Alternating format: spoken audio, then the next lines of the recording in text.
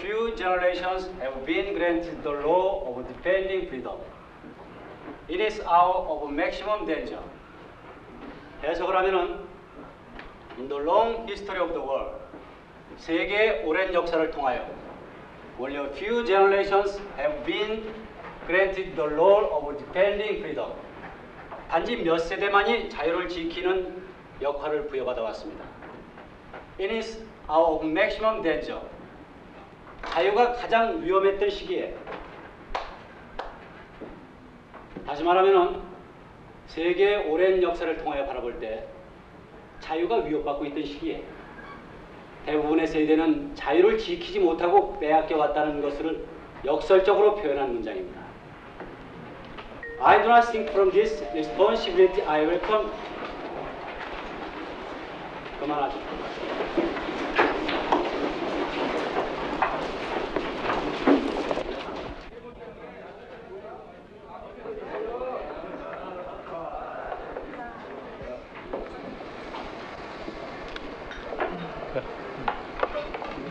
야, 영지 엄마 요즘엔 좀 수그러졌냐? 그렇지 뭐. 너 회사 그만둔다 그랬을 때 네 집사람 우리 집 와서 말려달라고 날씨던 거 생각하면은 하여간 대단했어.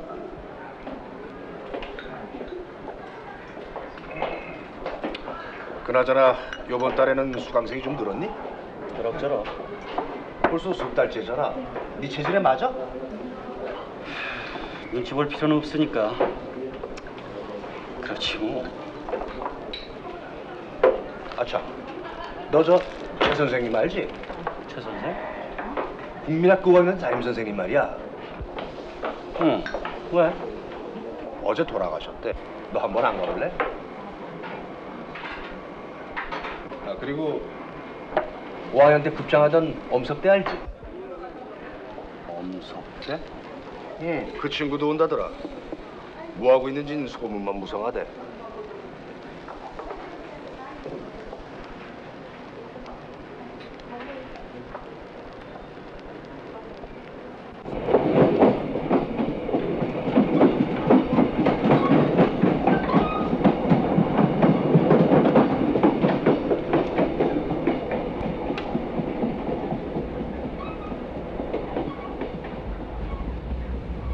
벌써 30여 년이 넘게 지났지만 그해 가을에서 겨울까지의 외롭고 힘들었던 싸움을 돌이켜보면 언제나 그때처럼 막막하고 암담해진다.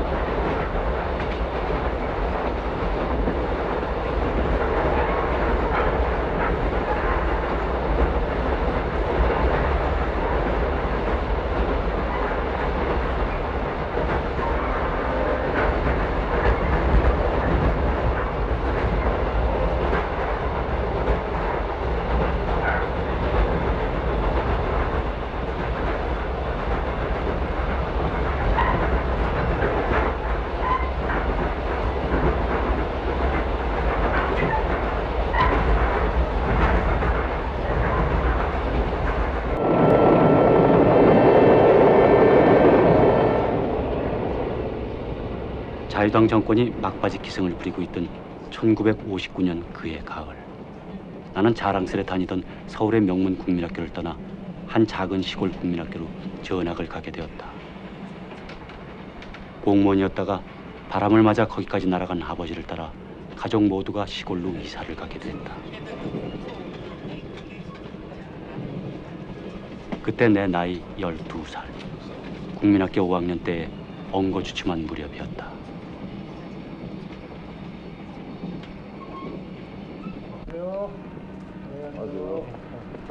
안녕하세요. 네.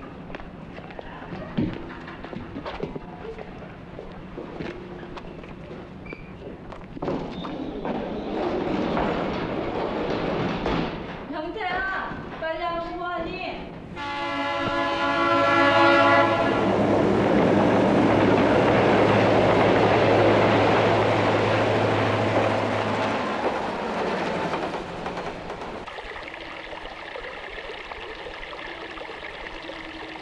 아직도 멀었어?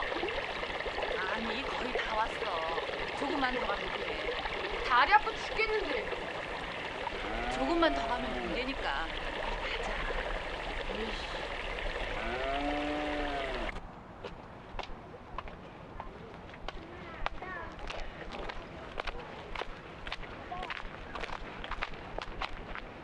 우리 학교 반도 안 되잖아.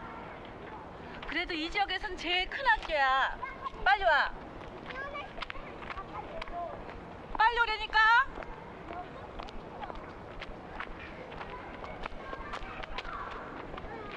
글쎄, 우리 2달째 지금 얼굴을 못 받고 있잖아요. 네. 네, 알았습니다. 지나가면 그렇다 치고요. 이달부터는 제때 수령하게 해주세요. 네네.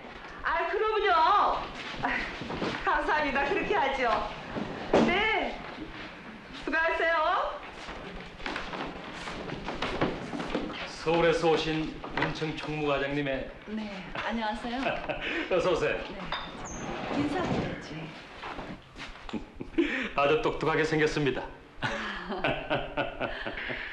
선생님께서 최성식 선생님. 아닙니다. 전 교감이고요. 최 선생은 저기. 최 선생! 이리 좀 와봐요. 담임 선생입니다.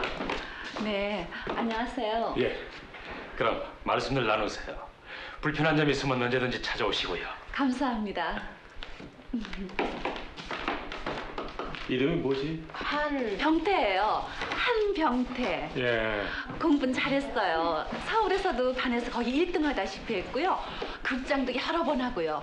또 미술대회에 나가서 상도 여러 번 탔고요. 못하는 게 없는 편이죠. 예. 선생님, 전 그럼... 네.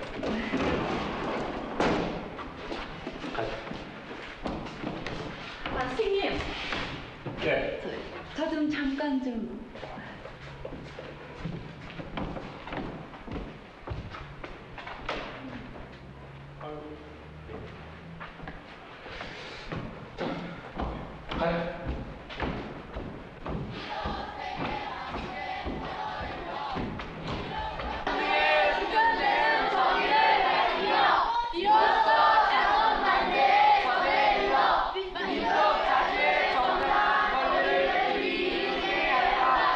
그만! 차렷! 경례!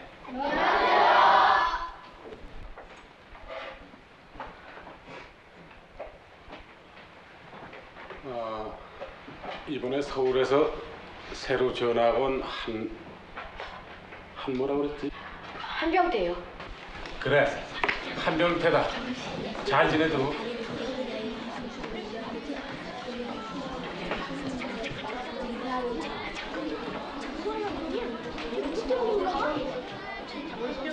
한병태입니다. 저는 서울 덕수국민학교에서 저기 빈자리에 가서 앉아.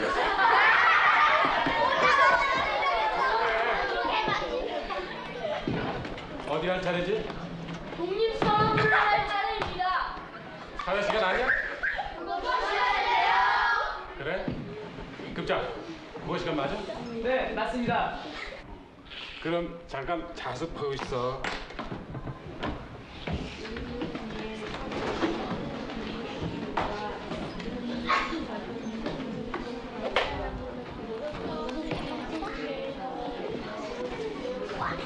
야, 너 남대문 봤어?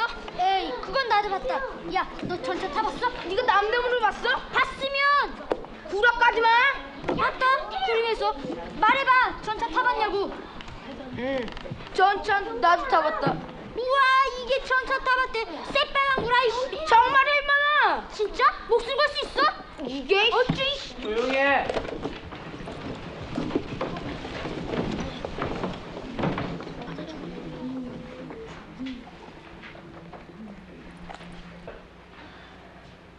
상고머리, 이리 와봐.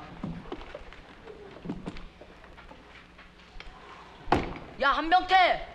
왜? 급장이 부르잖아. 할 말 있으면 제가 이리 와도 되잖아. 뭐?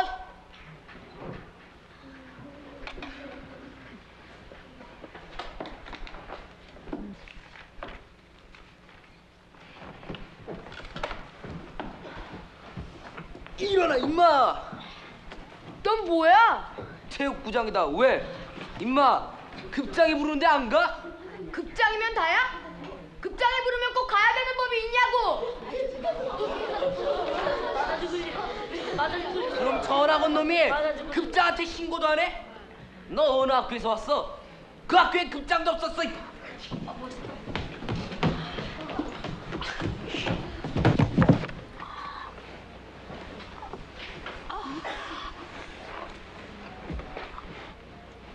모두 제자리로 가.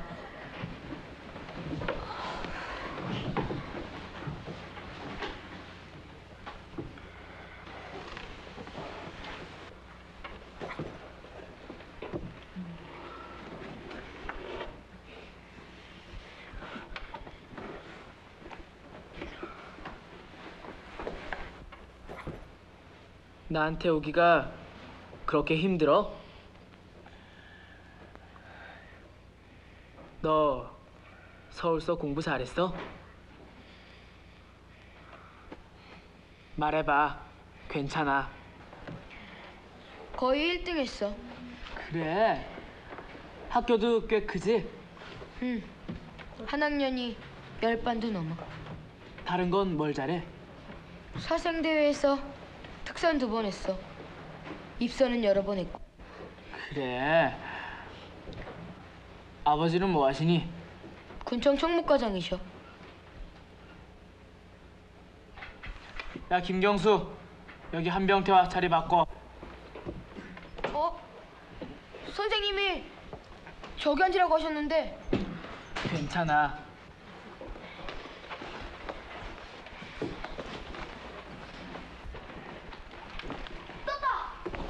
박원아. 반만년 역사의 권위를 짓고 이를 선언하며 2천만 민중의 충성을 모두어 이를 공포하며 결의에 연구하고 한결같은 자유 발전을 위하여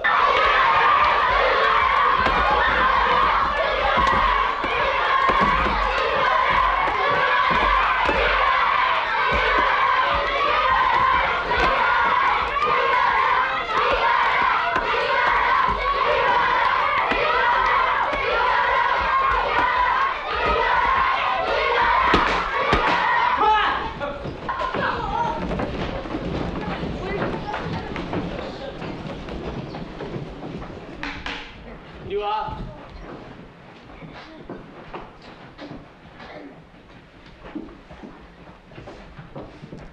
왜 그래? 얘가 먼저 때리잖아. 이게 자꾸 전체 따봤다고 생각하잖아. 그만해.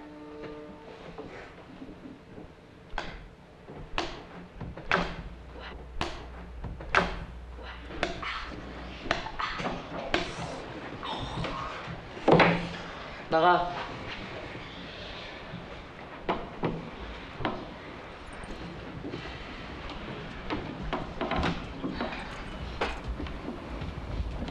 우리는 예법에 대하여 여러 가지를 배웠다. 그러나 배운 예법은 그대로 실행만 하면 그만이라고 생각하면 그만! 차렷! 급장, 무슨 일이지? 구원석과 양종이가 싸웠습니다. 그래? 올바른 판단력 할 차례지?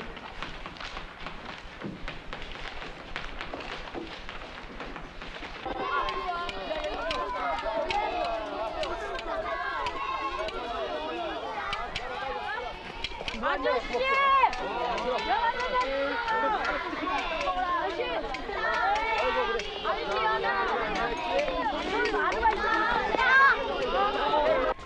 급장이 몇 살이니? 15, 아니 55살. 그럼 공부는 잘하니? 아이고 몰라. 니네 집 어디야? 저기. 근데 왜 이리로 가? 가 어서. 가라니까. 내일 만나.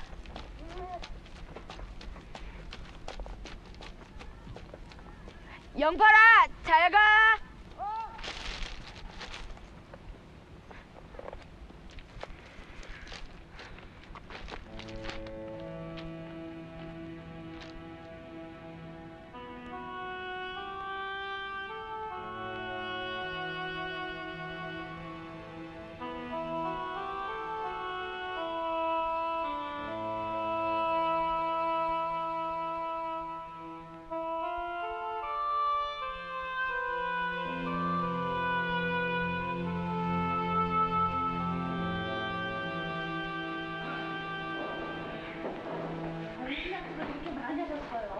직원들이 하루 성화라서 할 수 없이 한잔했지.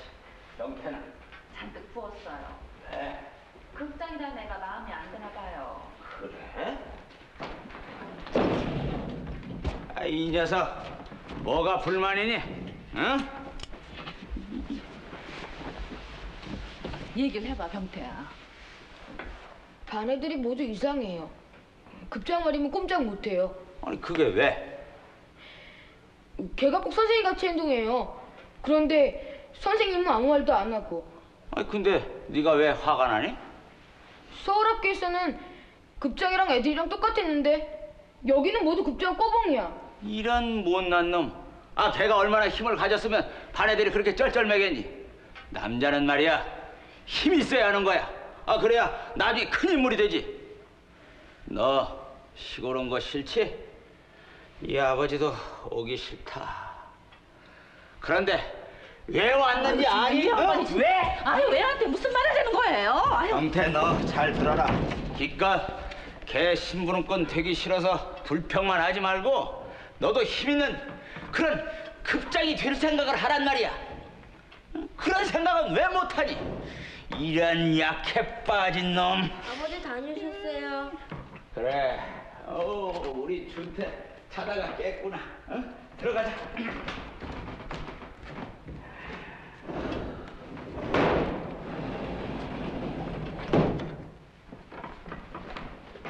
어떻게 말씀을 드려야 될지 정말 죄송스럽지만 병태가요. 서울서는 안 그랬는데 갑자기 환경이 이렇게 변한 탓인지 얘가 요즘 이 학교 성적도 그렇고 모든 이 적응력이 조금 다 부진한 것 같거든요. 그래서 조금 죄송스럽지만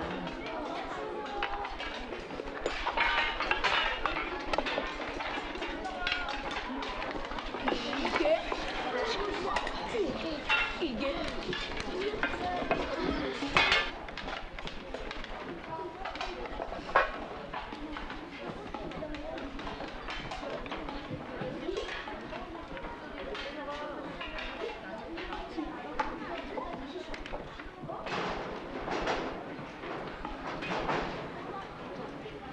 강병수, 김유식, 김신덕.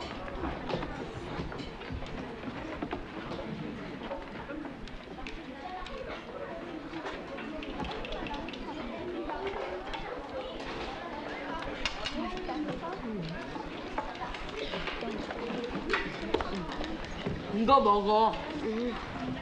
맛있는데? 오늘은 네가 당번이야. 뭐? 급장 물 떠다 주라고. 네가 당번이니까. 급장은 손이 없어? 왜 내가 물을 떠다 바쳐야 돼? 급장이 뭐 선생님인가? 이게? 내 말이 틀렸어? 그리고 너네 계란을 갖다 주니? 너희들도 그러지 마. 야, 상거머리, 물 떠 빨리. 싫어. 난 못해. 야, 또 와 빨리.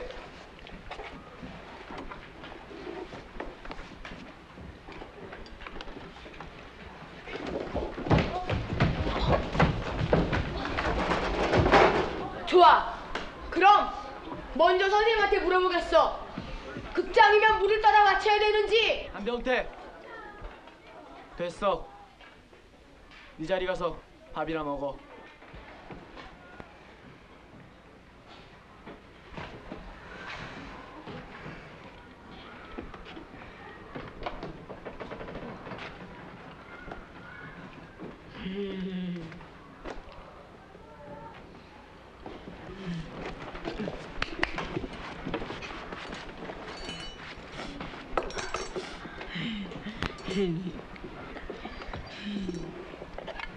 같이 먹을래?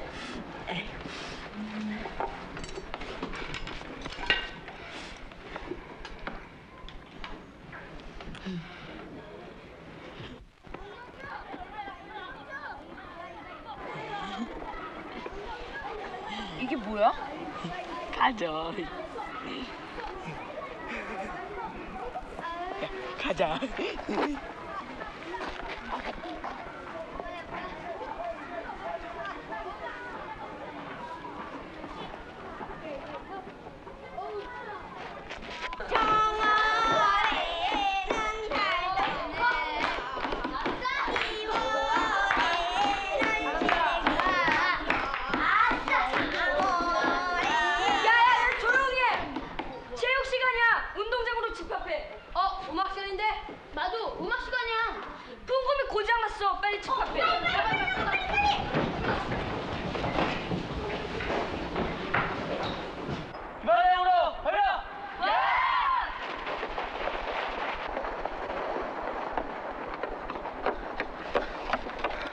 왜 늦었지?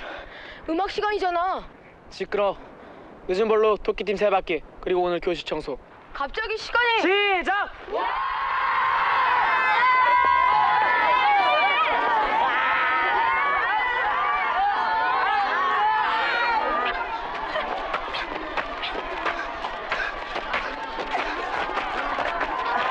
빨리 못해! 한 바퀴 더 뛰고 싶어! 다음은 건의사항. 의견이 있는 사람은 손들어 주십시오. 한병태 어린이.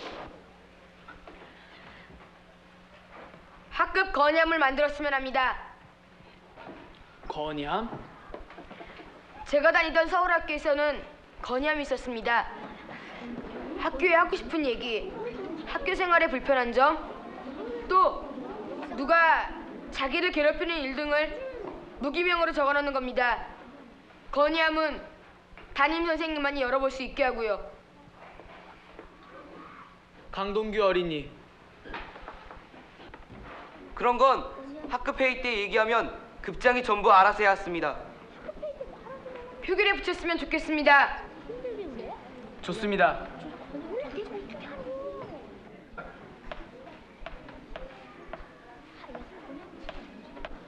한병태 어린이의 말에 찬성하는 사람 손들어 주십시오.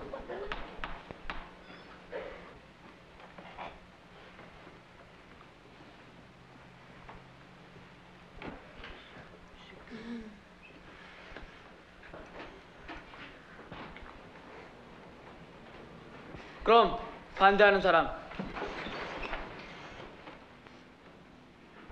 학급 회의를 마치겠습니다.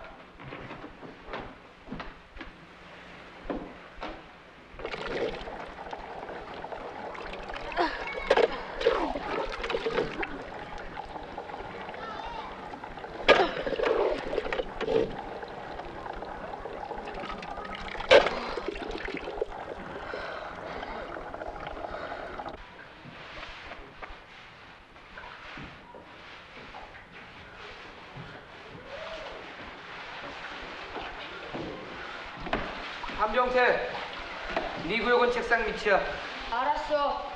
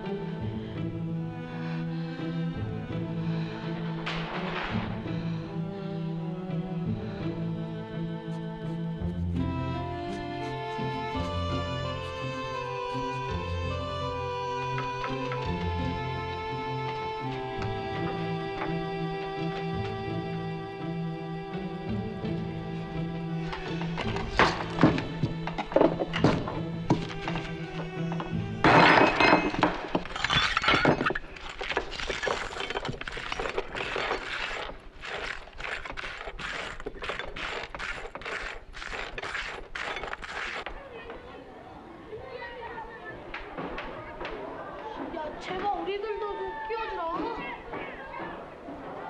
안 돼. 자, 가자.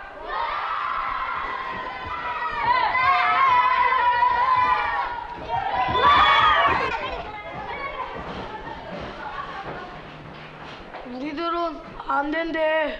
공부 시간에 떠들고 지각도 하고.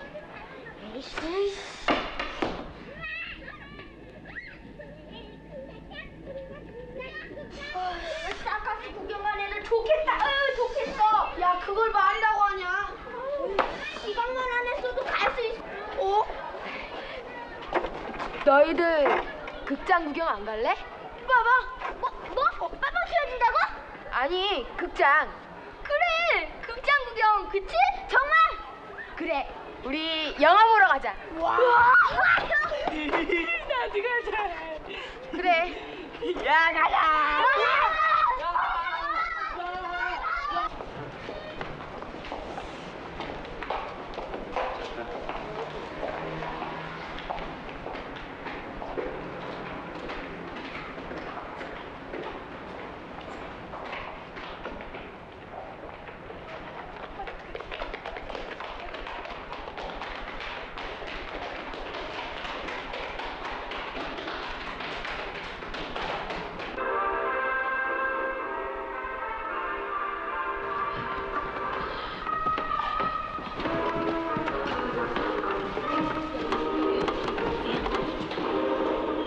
이번에 새로 전당에 들어간 개권 국회의원 45명 중 재경원 의원 신기하다. 너 여기 처음 와봤냐? 난 사실은 첫날 걱정했었네. 야, 이 천, 난 두 번째다, 두 번. 난 세 번째다, 응? 세 번째. 여기가 서커스 구경보다 훨씬 낫지. 그걸 말이라고 하니? 돈도 이게 훨씬 비싸잖아. 대통령이다. 대통령 앞에를 예방하고 내한 인사를 드렸습니다.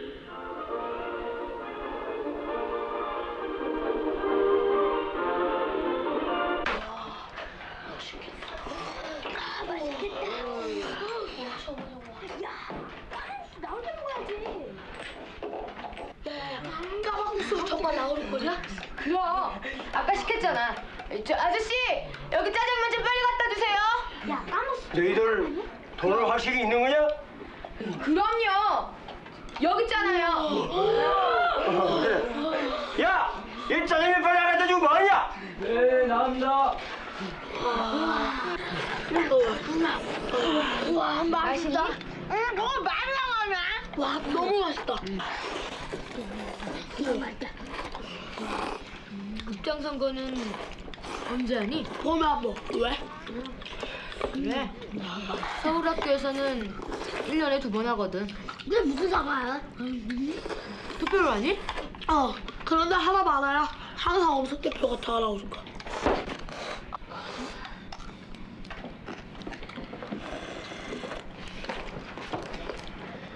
너희들 이거 가질래? 이야. 이거 잘 안 부러지는 연필이잖아. 야, 이거 정말 가져도 돼? 그럼. 우와. 야, 땅에다 들고 맹세다. 좋아. 야, 난 내일 경수랑 연필 사용할 거야. 다음엔 지우개도 줄게. 이야.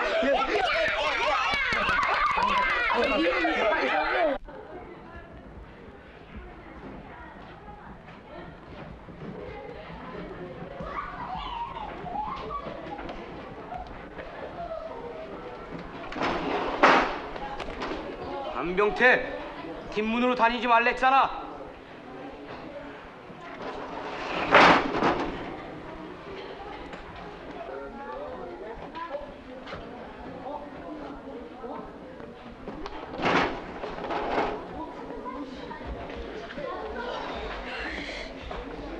이거 너 때문이야.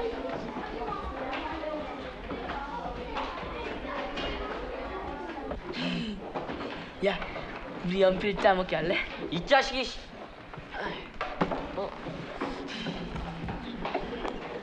무슨 일 있었니? 난 몰라.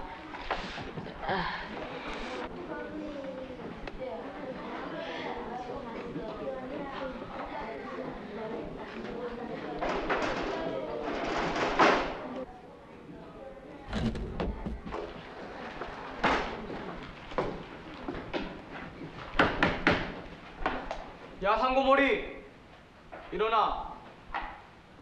일어나! 왜요? 이리 나와.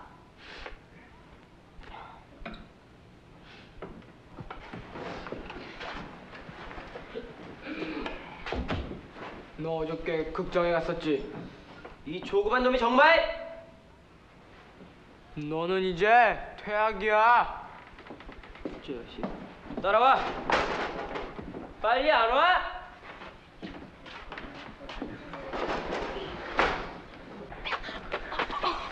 이 자식이.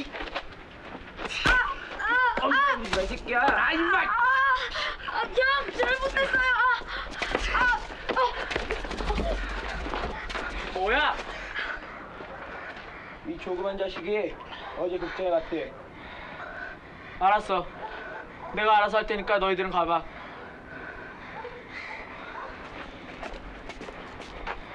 안병태, 조심해. 대학 안 당하려면.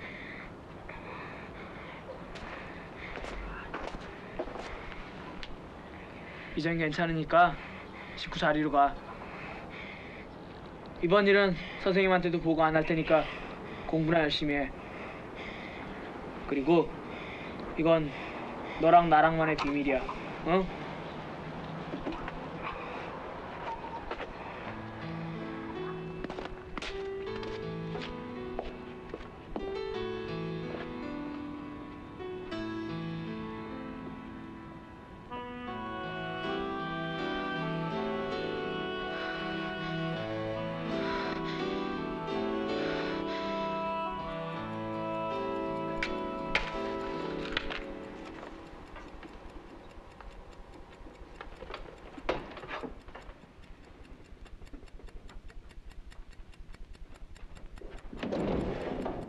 아직 안 자고 뭐하니? 너 갑자기 왜 이러니? 이렇게 극성 안 따라도 이 청구석에서 1등 못하겠니? 어?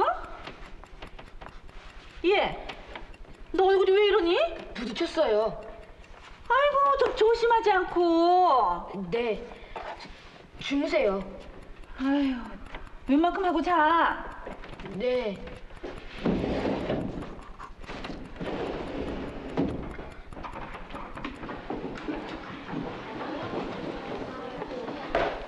조용히 해.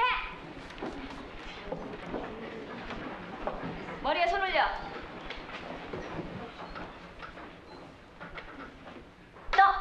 올려. 조용히 해.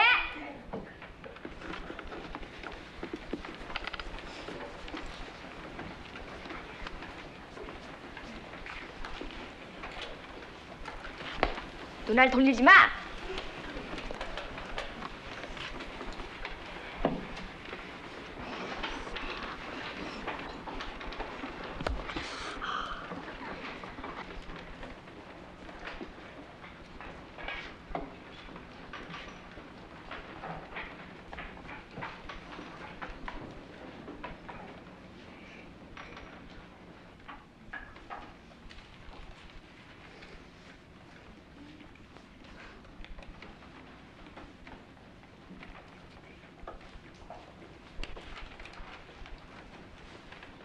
너 눈알 굴리지 마.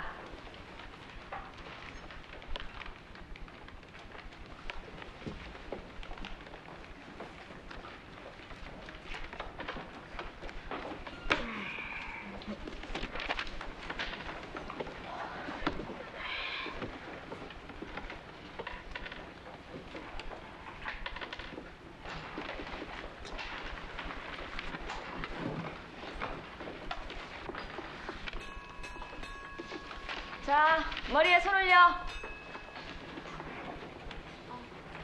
빨리 안 올려! 뒤에서부터 시험지 걷는다.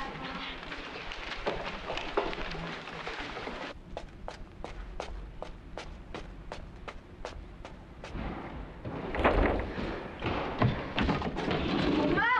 학교 다녀왔습니다. 그래, 시험 잘 봤니? 네. 아유, 그래, 애썼다. 빨리 들어가서 저기 씻고 밥 먹어. 네. 공부하는 거 맞냐? 한병태 서울에 샀다고 대기죄도 너네 11등밖에 못해. 너 진짜 고소. 나 아유 너무 고소해. 너무. 서울에는 별거 아니다. 별거 아니야, 별거 아니야. 엄석대가 진짜. 야야야. 엄석대가 최고야. 내가 한 명 때 그렇게 안 봤거든. 나보다 공부 더 잘하는 줄 알았어.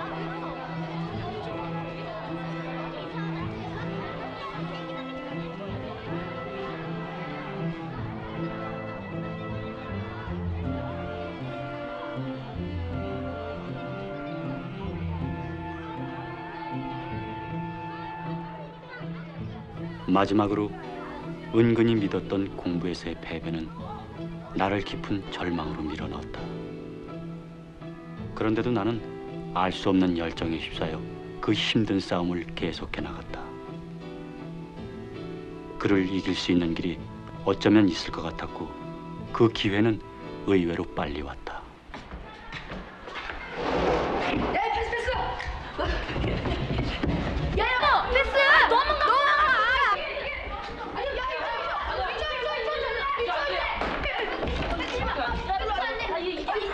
잠깐만 보기 와. 뭐야? 어디 봐. 이건 우리 아버지 건데. 야, 이거 좋은데? 이거 가져온 거 누가 알아? 내 동생 돌려줘.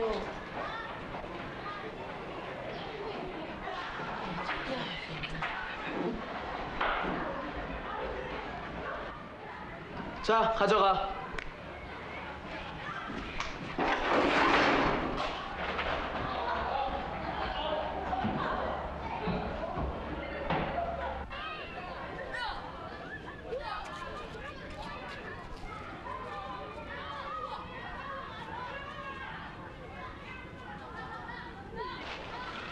윤병주!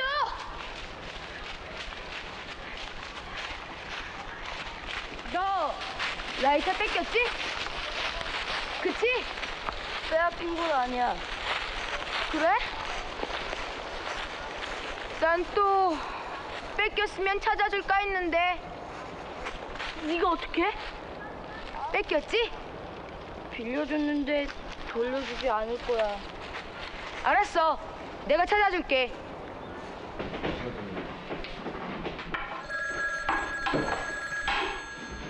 주 선생님, 잘 드세요? 네. 잠깐만 기다려보세요. 손을 받으세요.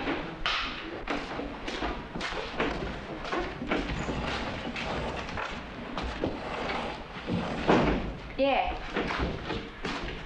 너 서울에서 온 애 맞지? 이름이 뭐야? 한병태입니다. 아유, 좀 뺀질뺀질하게 생겼구나. 병태, 여기 왜 왔어?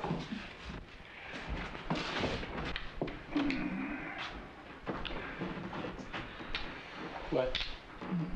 저 말해보라니까.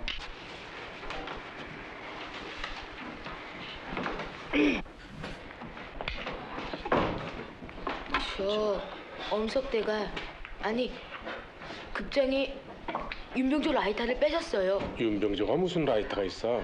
빨리 안 나오면 어떠냐? 예. 어제 가져왔어요. 자기 아버지 거라던데요? 분명해? 네. 윤병조는 엄석대가 때릴까봐 말을 못해요.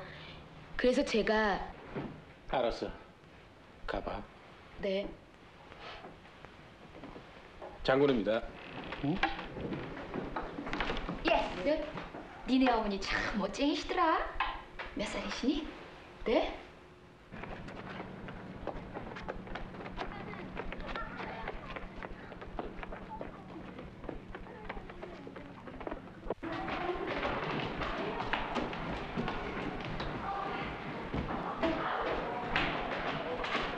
됐어. 그만 가봐. 다음 누구야? 빨리 읽어.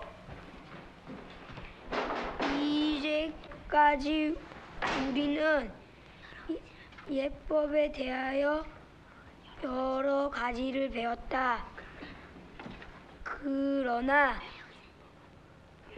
배운 예법은 그대로 실행만 하면 그만이라고 생각하는 하면 잘못이다.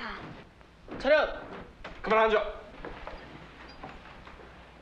엄석대, 라이터 이리 가져와. 네? 윤병주 아버지 건 말이야. 아, 라이터요? 그거 아까 돌려줬는데요. 뭐라고? 윤병주, 정말이야? 네. 그래? 급자, 그럼 왜 가지고 왔지? 집에 아무도 없대서요. 혹시 불장난이라도 할까 해서.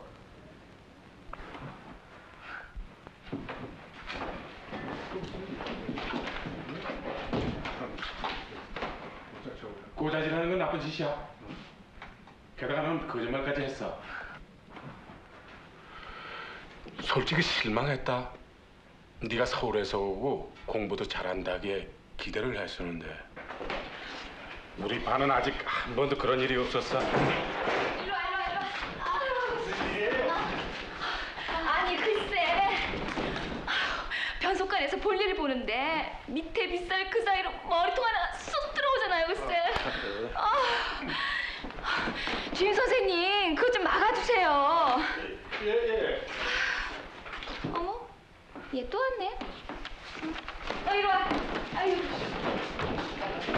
가봐.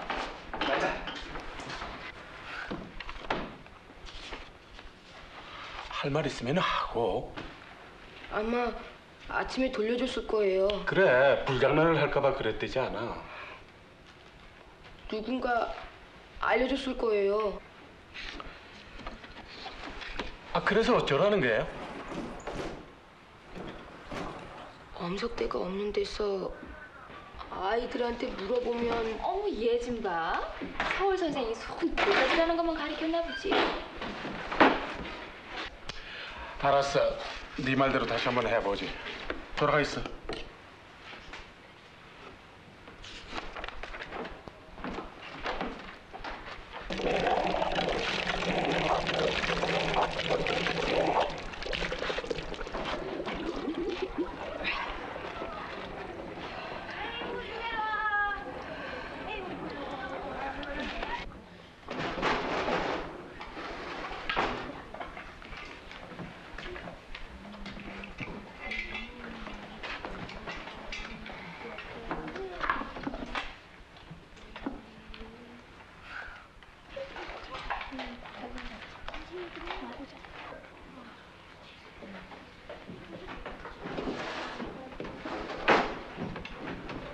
차렷! 아니야, 됐어. 급장은 교무실에 가봐. 선생님이 책상 위에 그리다만 저쪽 그래프 마저 그려놓도록. 어제 못한 산수 채점도 마저 하고. 네.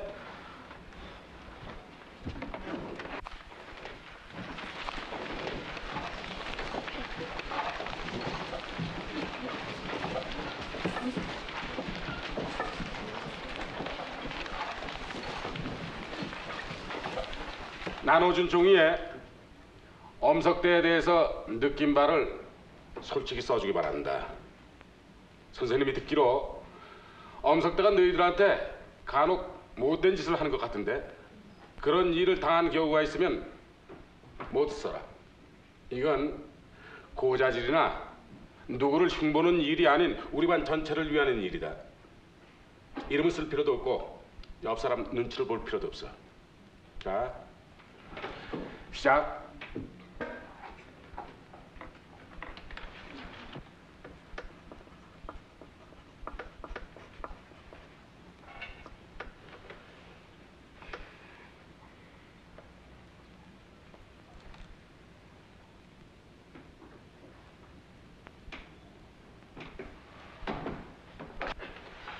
아, 선생님이 말을 잘못한 것 같은데 이건 엄석대에 관한 것뿐만 아니라 다른 무엇이든 누구든 잘못이 있으면 적어내란 얘기다. 그부의 잘못을 알고도 덮어주는 거는 더 나쁜 거야. 자, 어서 쓰도록.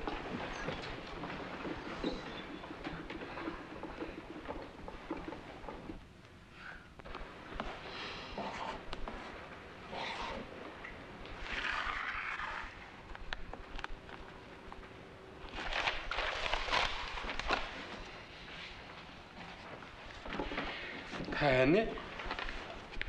아니요, 아직 못했는데요. 됐어. 나중에. 네.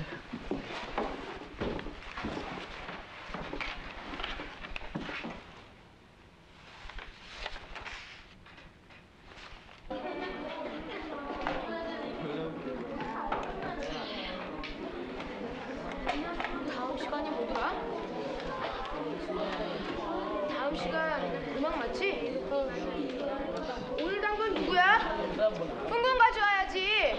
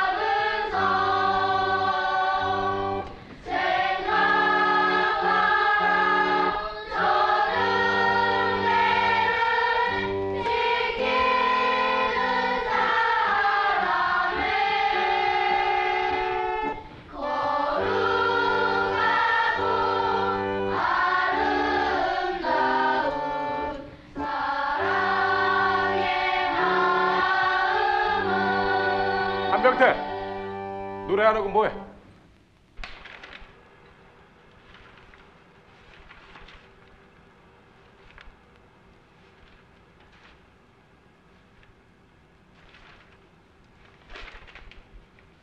이거 봐. 도대체 석대가 나쁘다는 건 너 하나뿐이지 않니? 그런데 보라고. 네가 잘못했다는 걸 좀 봐. 이게 어디 한두 장이냐? 너 애들 꼬셔서 극장까지 갔었다면서. 도대체 석대가 뭘 어쨌다는 거냐? 공부 제일 잘하고 통솔력 있고.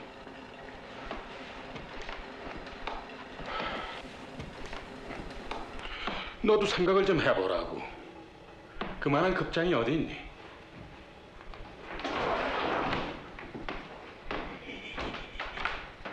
선생, 오늘 숙직인데 소드라는 한다 가셔야지. 예. 가봐.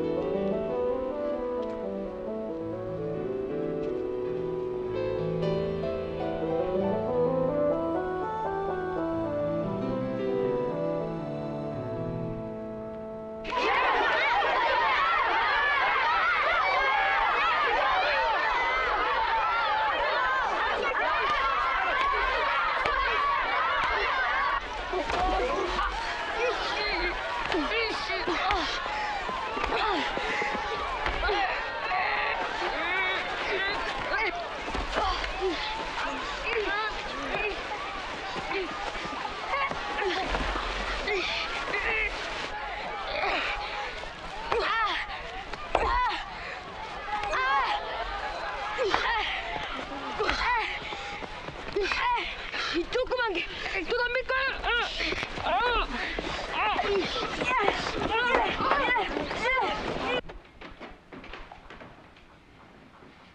우리 이승만 대통령은 일찍이 뭉치면 살고 헤어지면 죽는다. 고 3천만 결의 단결만이 새 나라를 세워서 행복스럽게 살 수 있다고 가르치셨다. 이 말씀은 우리 결의뿐만 이리 와. 점심시간에 언젠데 이제 들어와. 왜 늦었지? 책상에 올라가.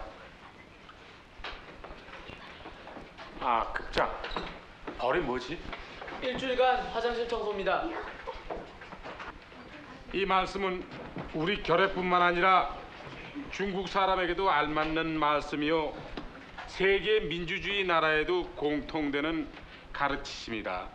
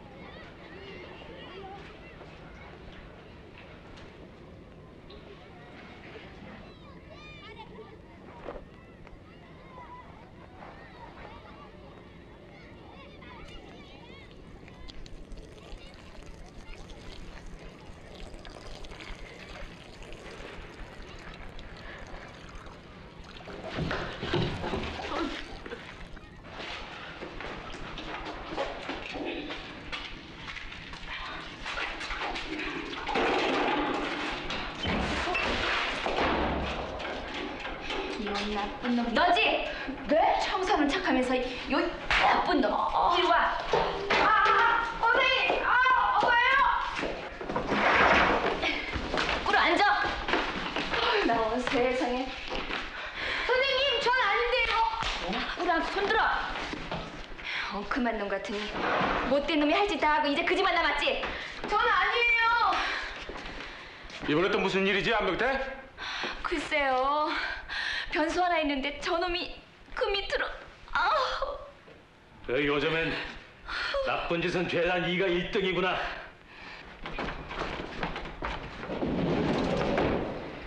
왜 또 늦었니? 서울로 다시 가. 난 엄마가 몇 번을 얘기했는데도 그렇게 못 알아듣는다. 몰라. 다시 가. 도대체 왜 그래? 요즘 성대 서정도 말이 아니고. 제가 왜 저러는지 모르겠어. 잠깐만. 비켜. 아니 왜 동생을 때리고 그래? 아유 참나. 어디 가니 병태야?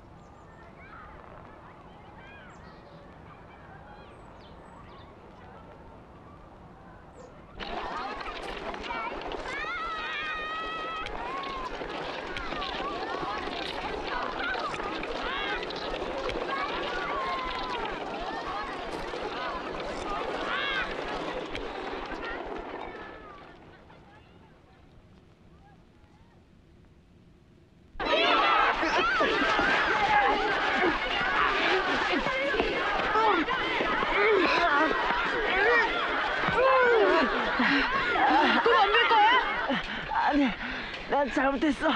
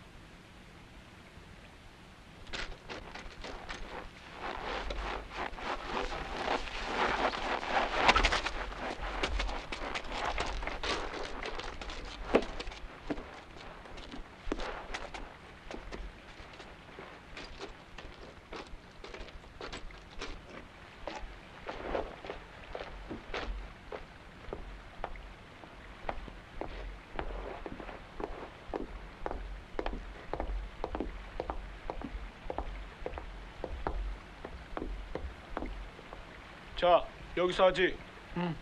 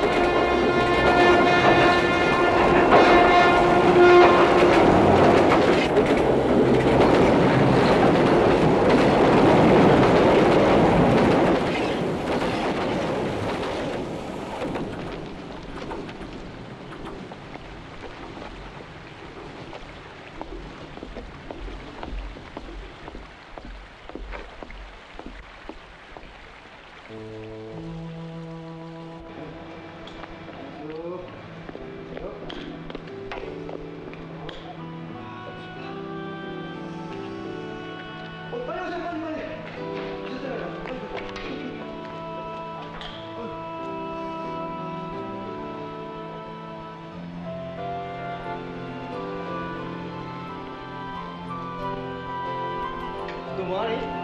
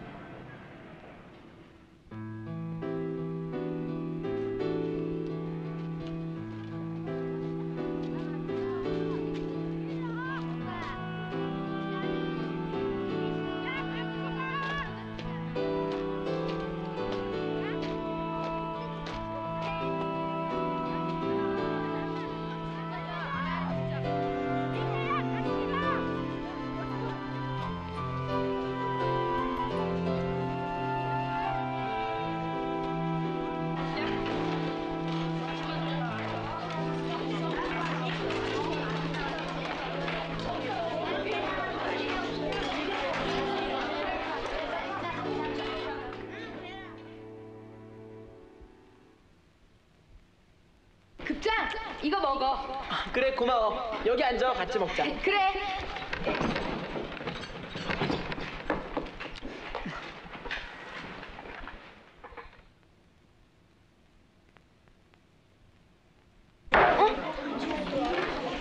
야, 오늘 네가 급장 물당번이야. 응.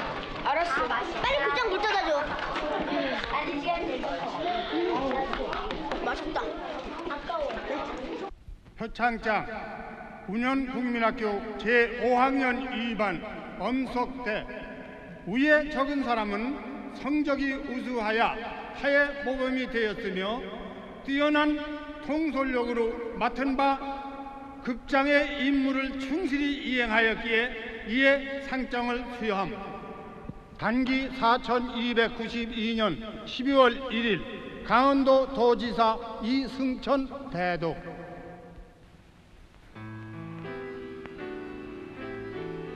무슨 한처럼 나를 지탱시켜주던 믿음도 완전히 무뎌졌고 저항의 의사를 모두 버린 나는 하루하루 반을 겉돌며 기회를 노렸지만 괴롭게도 그 기회조차 쉽게 나타나지 않았다. 그러나 그 외롭고 고단한 싸움도 끝날 날이 왔다.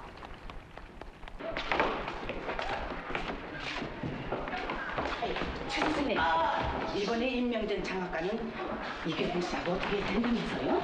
그래? 큰배 찾구만. 그럼 아주 청소를 깨끗이 해야겠네요. 지키지 않으려면. 그 양반은 어디 학교 보고 온답니까? 딴 생각이 있어서 찾아다니는 거지. 그래요. 아이고, 수고하세요, 최 선생님. 한병태.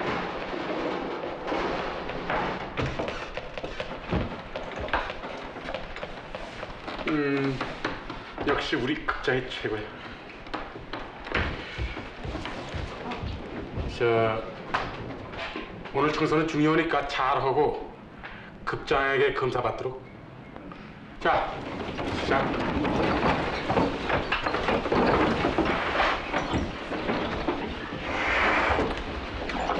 나 먼저 들어갈 테니까 끝까지 보고 가라.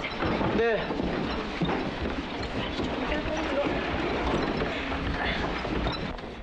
야, 그쪽 나 빨리 모여.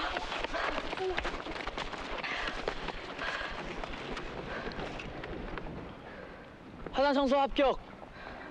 일반하고 축구 시합하기로 했다. 화장실 청소도 합격했으니까 함께 모여. 황영수, 너희들한테 돈 걷어.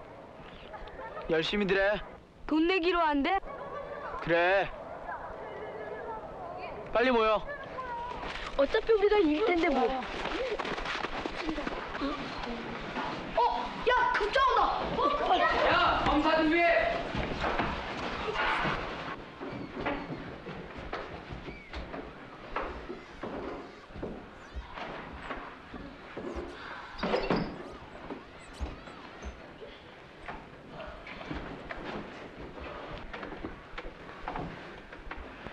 교실 청소 합격됐다. 와!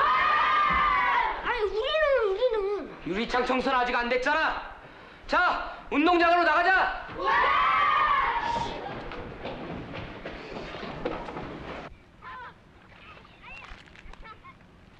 천원 맞지? 응. 각각 1,000원씩 내가 갖고 있는다. 자, 그럼 시작해. 가위바위보!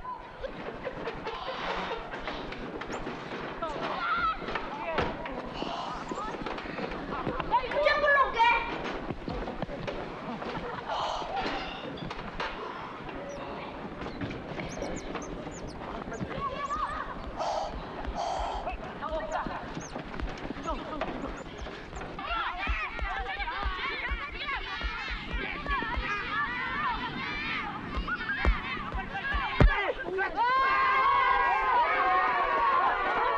잘했어. 급장! 다시. 유리창 청소 다 했어. 확실했어? 어. 그래, 알았어. 가. 급장 나.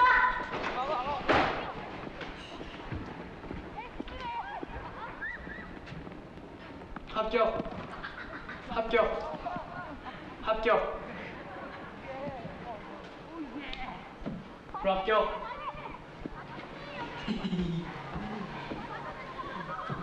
불합격. 여기 얼룩이 있잖아. 이건 합격. 합격한 사람은 운동장으로 집합해.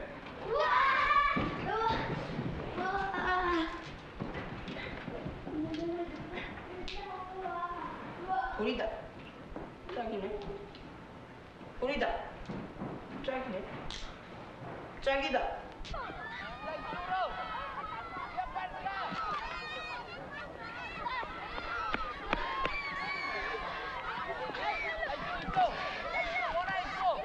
급장, 청소 다 했어. 검사해줘. 알았어.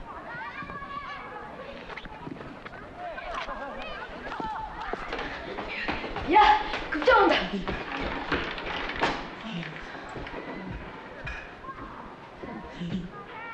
합격.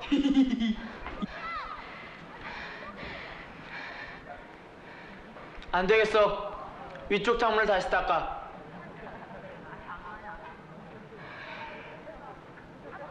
제끼도 더러운데. 쟤는 쟤고 너는 너야. 어쨌든 다시 닦아. 넌 가, 김영팔.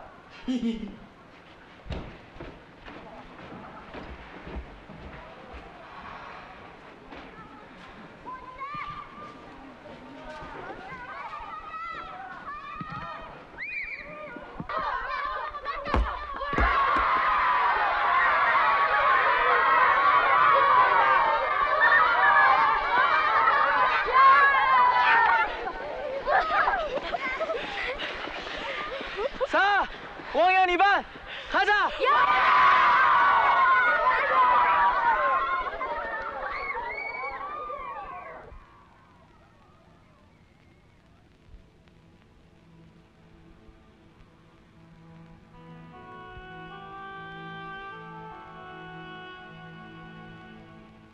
너는 또 오늘 또 혼자 청소냐?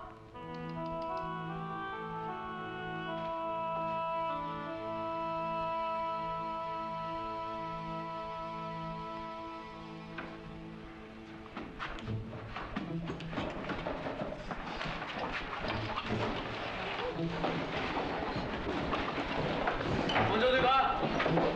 야, 빨리빨리 나가.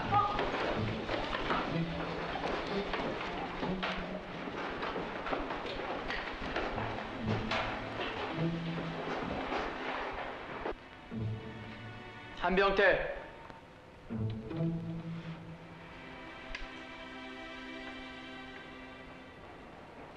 합격. 이제 돌아와도 좋아.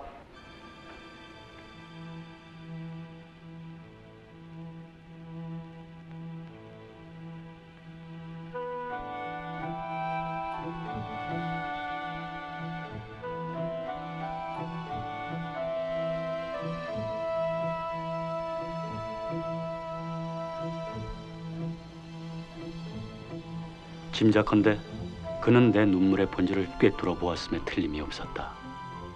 거기서 결코 뒤집힐 리 없는 자신의 승리를 확인하고 나를 그 외롭고 고단한 싸움에서 풀어주었다.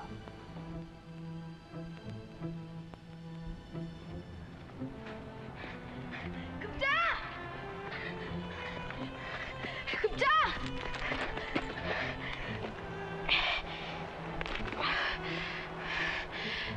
이거 가져.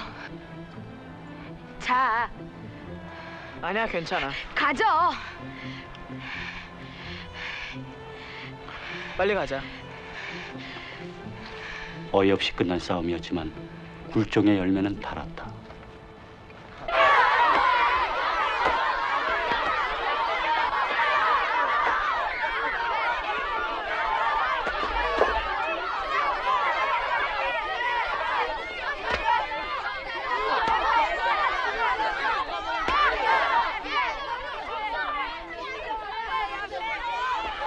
또 덤빌 거야?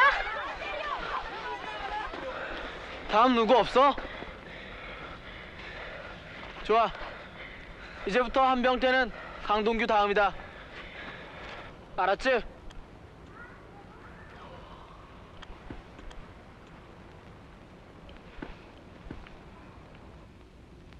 들어가.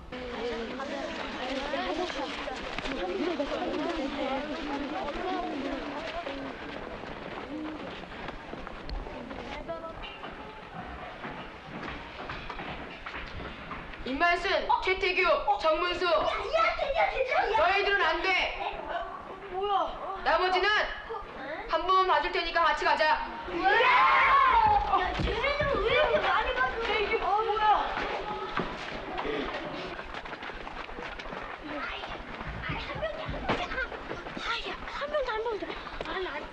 한 번만 나 싹가스 공연 못 시켜줘. 응? 야, 한 번만 봐주라. 너희들은 떠들고 지각해서 안 돼. 야, 한병태 그럴 수가 있냐? 너무해.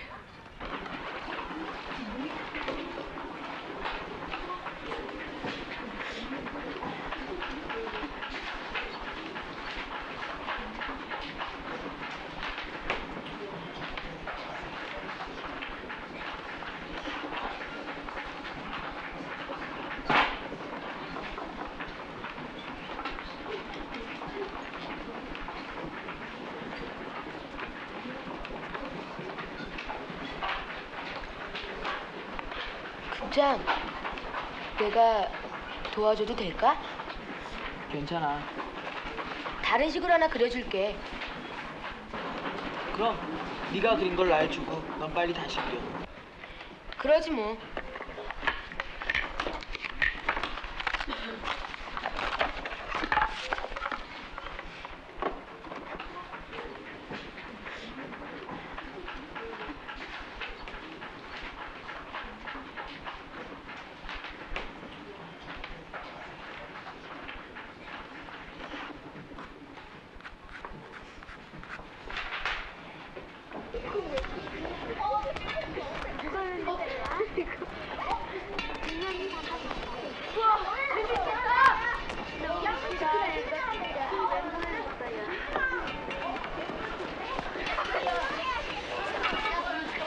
병태. 왜? 그거 줘. 뭐? 전에 내가 너 줬던 거. 아, 그거? 없는데?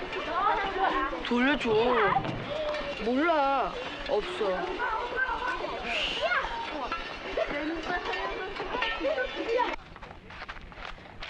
영철아! 김영팔! 왜? 탄피 때문에? 잃어버린 걸 어떡하니? 가. 너랑 안 놀아.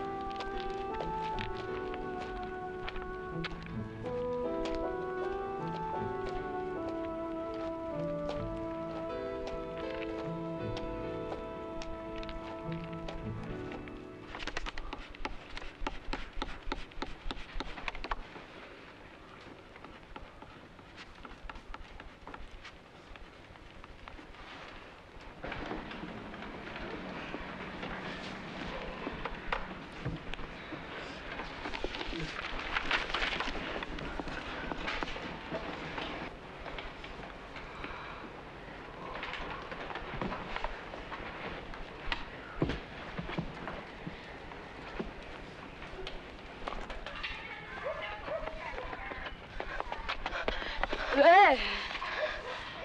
엄석대가 부탁했니? 찬수는 항상 내가 해. 다음 시간 사회는 아마 문셀걸? 왜? 아니야.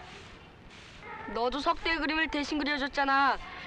그것도 시험을 대신 쳐주는구나. 마찬가지 아니야? 응, 그래. 그럼 너 몰랐어? 아니야. 왜 물어 근데? 그냥. 됐지?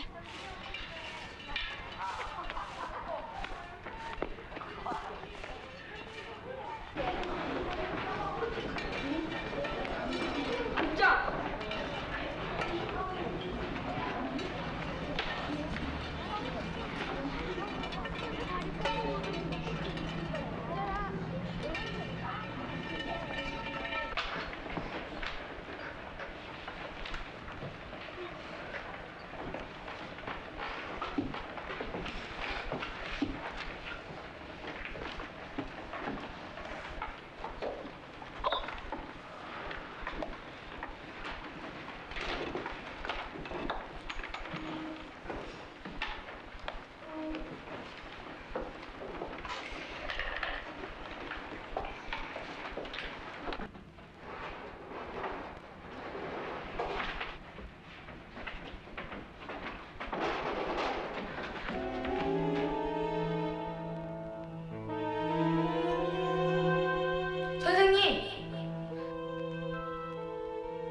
저 엄석대가 시험지 바꿔치겠습니다. 엄석대의 명령에 따라 황영수, 김문세, 박은하가 매 시험마다 자신의 이름을 지우고 엄석대 이름을 써놓고 있어요. 네, 확실합니다.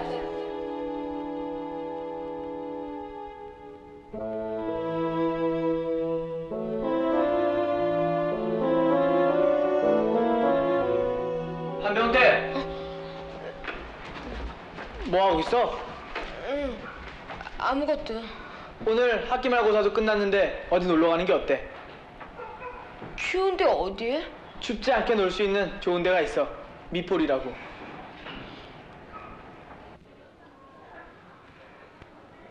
어때? 그러지 뭐.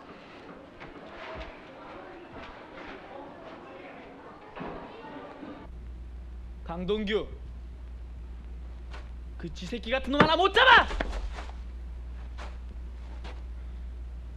미폴이나 준비 잘해.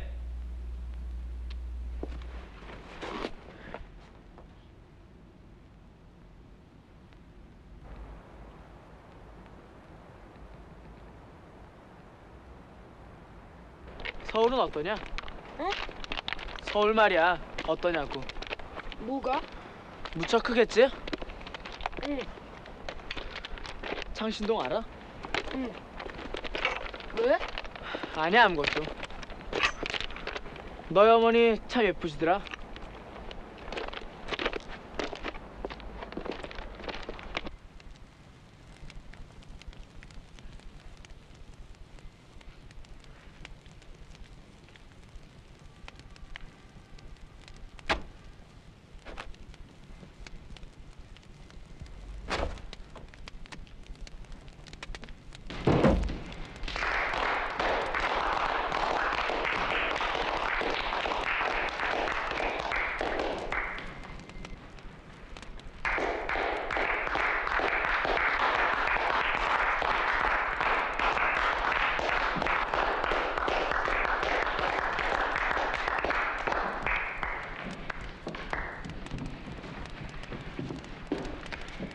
됐어 한병태. 체육부장 넌 한병태 옆으로 가.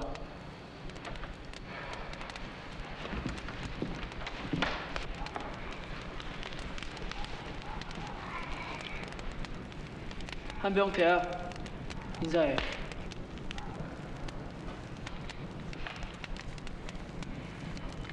예, 너 혹시... 내 다음이야. 한병태, 너도 인사해야지.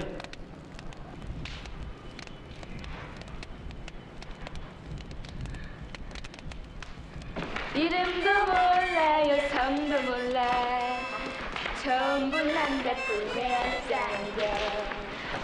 붉은 불 아래, 붉은 불 아래 춤추는 햇살이죠. 그대는 몰라, 그대는 몰라. 불어라 슬프구나. 새빨간 드레스가 잊혀있고 처음 본 남자들 외아를 쌓여. 내리는 날도 눈 내리는 날도 춤추는 댄서의 심정. 그대는 몰라, 그대는 몰라. 불어라 슬프구나.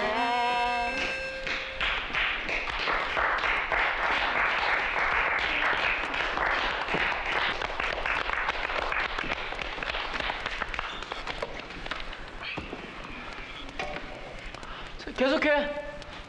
자, 나가지 마.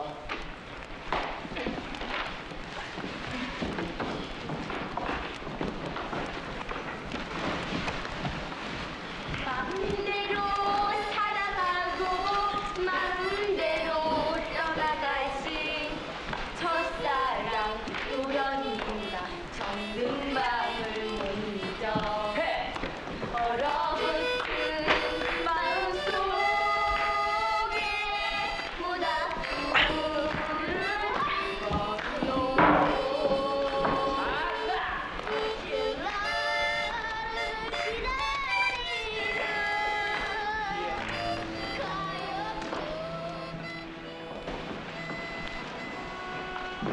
그날 나를 대하는 석대의 태도는 보통 때와 사뭇 달랐으며 나는 그가 베풀어준 권력의 단맛에 흠뻑 취했다. 그해 겨울은 그렇게 흘렀다.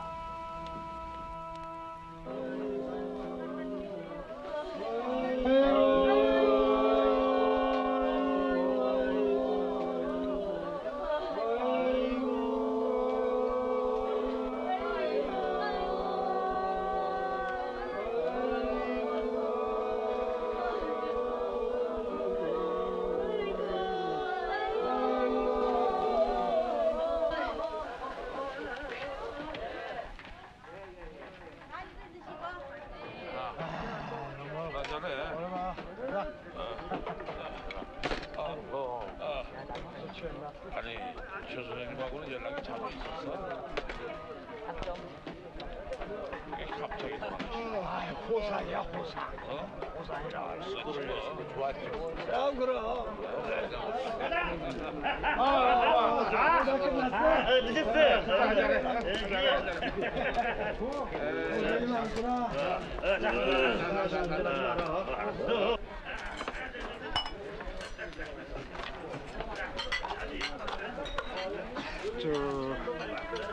혹시 예.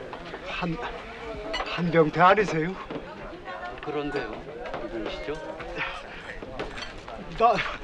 나 영팔이야. 김영팔. 그래. 영팔이. 야, 오랜만이다. 그래, 정말 오래간만이다. 영수한테 얘긴 많이 들었는데. 여기서 계속 살아니? 농사 짓고 있지 뭐. 너, 그래. 하나도 안 변한 것 같다. 그래? 너도 그대로인데 뭐. 야, 영팔아, 술 좀 더 줘. 알았어, 잠깐만 기다려. 이거 좀 들고 있어. 그래. 빨리 갖고 와. 알았어. 1960년 봄, 우리는 6학년이 되었고 새로운 시대를 맞이하게 되었다. 우리의 맹세! 하나! 우리는 대한민국의 아들딸 죽음으로 나라를 지킨다! 하나! 우리는 강철같이 단결하여 공산 침략자를 쳐부순다! 하나! 우리는 백두산 양봉에 태극기 휘날리고 남북 통일을 완수하자! 교장 선생님께 경례!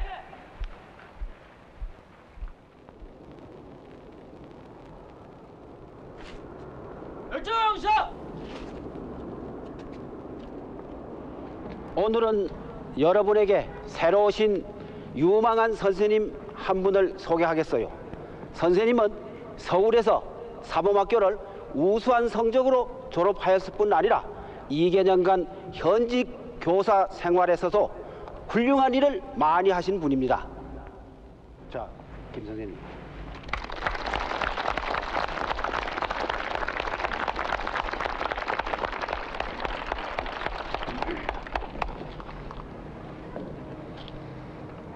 김정원입니다. 여러분들을 만나게 돼서 정말 반갑습니다. 이렇게 아름다운 고장에서 여러분들과 함께 생활하게 된 것이 저로선 정말 기쁩니다. 전 여러분들 곁에 항상 가까이 있고 또 함께 하는 그런 선생님이 되도록 노력하겠습니다. 잘 부탁드리겠습니다.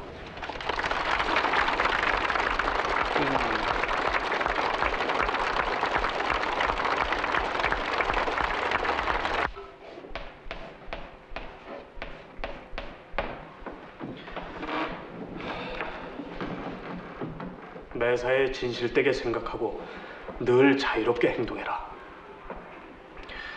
이렇게 말하는 선생님은 지금 너희들 앞에 몹시 부끄럽다. 하지만 너희들이 앞으로 살아갈 시대는 당연히 그래야 하고 또 반드시 그럴 것이야. 이 선생님은 너희들을 그렇게 가르치고 싶어. 다소 공부를 못하는 건 용서할 수 있지만은 거짓말하는 건 절대로 용서할 수가 없어. 모두 알겠지? 네. 이 선생님 말이 어렵지? 하지만 차츰 이해할 수 있을 거야. 자, 그럼 이제부터 한 학기 동안 우리 반을 위해서 열심히 일할 급장선거를 한번 해보자. 임시 의장이 있어야 하는데. 5학년 때 급장했던 사람이 누구야? 네, 접니다. 그래, 네가 나와서 사회를 봐.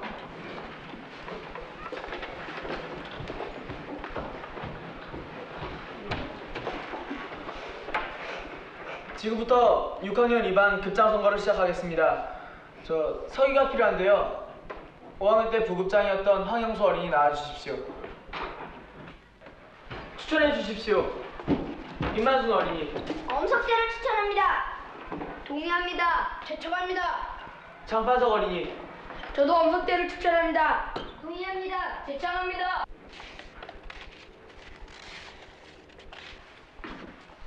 임 선생님. 네. 서울에선 신포운동이 그렇게 야단이라면서요? 야단은요 뭐. 김 선생. 네. 거기서는 나 같은 늙은 놈은 막 내쫓는다면서요? 아유, 그럴 리 있겠어요. 하지만 뭔가 좀 달라져야 되겠죠. 글쎄요. 그렇게 어디 쉽게 되나요, 뭐. 아 참, 이 선생님. 네. 저기 엄석대 아시죠? 그럼요. 우리 학교에서 걔 모를 사람이 있나요? 그래요? 아 글쎄 급장 투표를 했는데요. 2명을 제외하고는 나머지 모두가 다 개를 찍었더라고요. 아주 신임이 대단한가 봐요. 당연하죠. 엄석대가 어떤 아이인데요. 정규에서 2년 동안 쭉 1등만 하던 아이예요. 계속요? 네. 임금수를 말씀드리겠습니다. 3.15 선거는 불법이다. 이승만 정부 물러가라는 구호를 외치는 학생과 군중의 6천여 데모 대열은 지금 중앙청 앞에서 국회의사당까지 이어지고 있으며 이를 저지하는 다음 시간은 학급회의 시간이지? 네. 그래 이번 학급회의 시간 때는 건의함에 대해서 의논들 해봐. 건의함? 급장. 네. 건의함이 뭔지 알지? 네. 그래 잘해. 네. 그러니까 간시 좀 잘해줘야 돼. 그래, 걱정하지 마.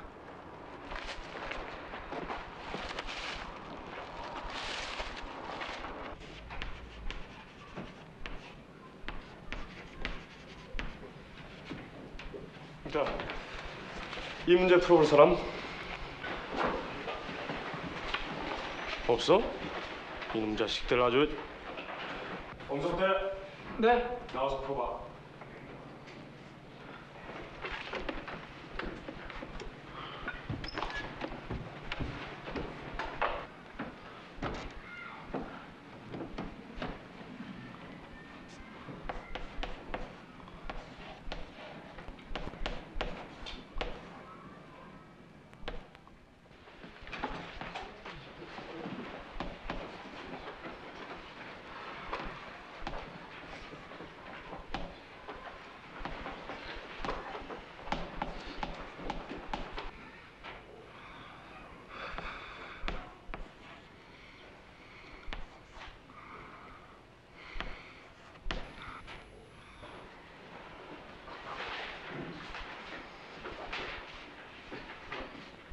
됐어.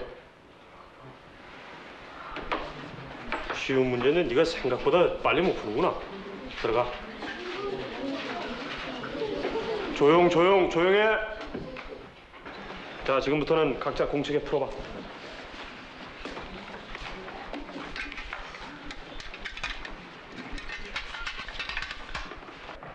에헤이, 놈 이게 틀렸잖아. 이거 봐봐. 자, 선생님 하는 거 봐. 그래, 그걸 그렇게 나눠야지. 그래.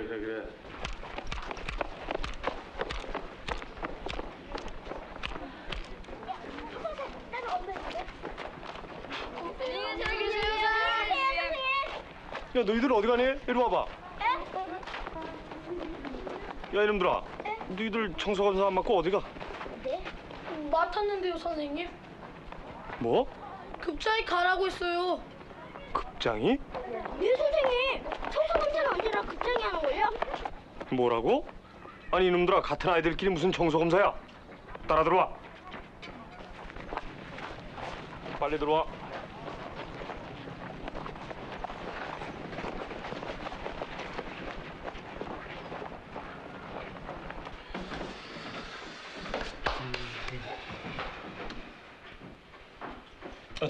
최 선생님. 김 선생. 저희 6학년 2반을 2년 동안 담임하셨죠? 아, 예. 엄석대반. 그렇죠. 엄석대반이요? 그 반 급장이 엄석대잖아요. 아니, 그렇다고 엄석대반은 아니죠. 6학년 2반이죠. 그게 그거죠 뭐. 예, 뭐 어쨌든. 근데 왜요, 김 선생? 뭐 문제라도 생겼어요? 아, 네. 뭐 별건 아닌데요. 그전에도 항상 급장이 알아서 청소검사하고 그랬나요? 자기가 잘 알아서 하잖아요. 그만한 애가 없죠. 그래서 그 반은 성적도 항상 1등, 환경미화도 1등, 운동율에도 1등, 항상 1등 반이에요. 지내보시면 잘 아시게 될 겁니다. 엄석대반이 얼마나 좋은 반인지.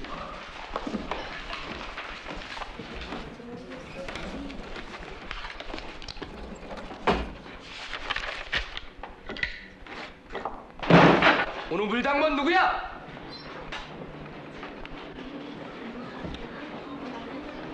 빨리 나와!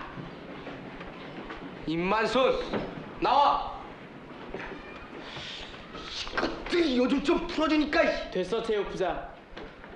깜빡했겠지. 임만순 들어와서 밥 먹어. 조심해 임만순. 너희들도 잘해.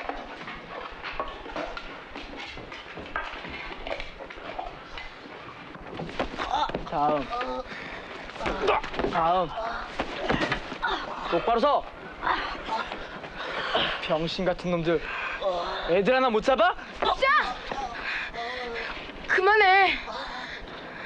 병신들.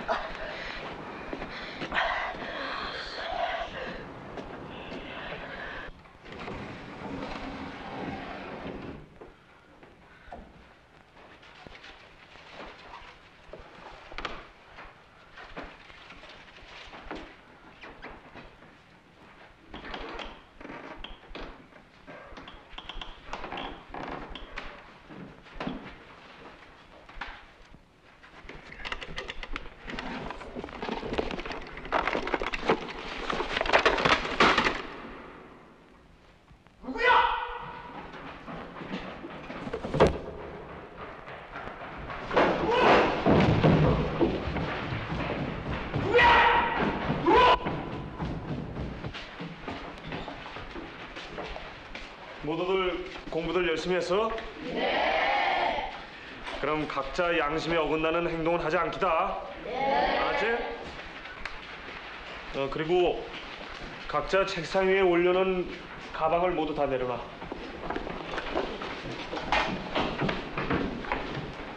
자, 그럼 입 다물고 조용히 시작.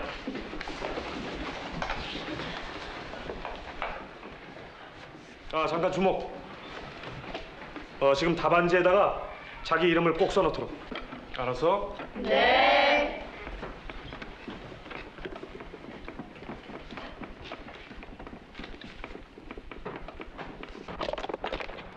영수야. 시험 잘 봤니? 응. 이번에도 그렇게 했어? 뭘? 그거 시험.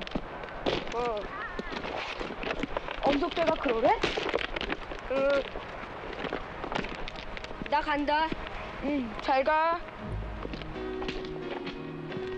때 엄석대가 변화의 위협을 알면서도 끝까지 달려볼 수밖에 없었던 것은 그의 왕국이 너무 크고 훌륭했으며 화려했기 때문일 게다.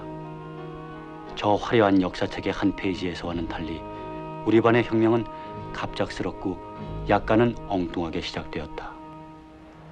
모두 책 집어넣어.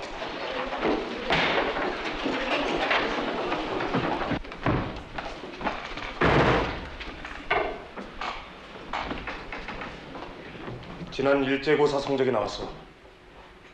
엄석대가 평균 98점으로 전학년에서 1등을 했고 한병태를 제외한 나머지 모두가 다 전학년 10등 밖이다. 난 오늘 이 수수께끼를 풀어야겠어. 엄석대, 이리 나와. 네? 이리 나와.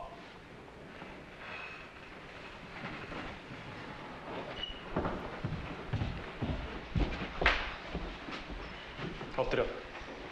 네? 엎드려!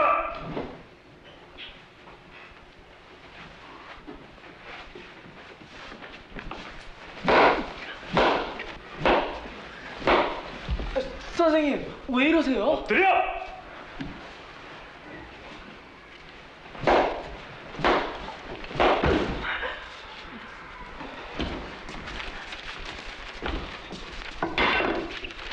이거 알지? 알아 몰라? 모릅니다. 다시 엎드려. 엎드려!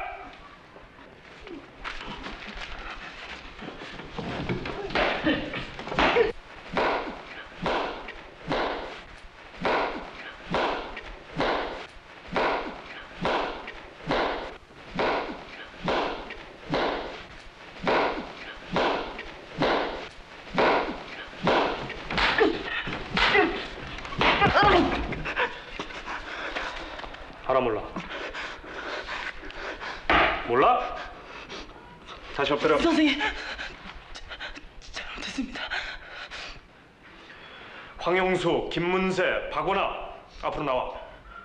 엄석대는 저쪽으로 가. 빨리 안 나와? 황영수부터 엎드려. 빨리. 똑바로 돼. 똑바로 안 돼?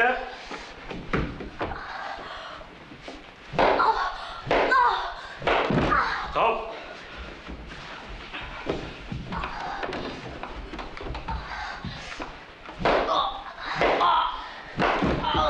똑바로 돼.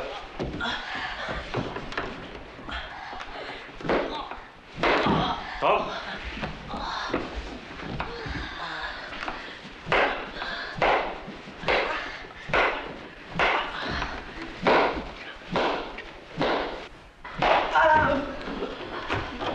모두 엎드려.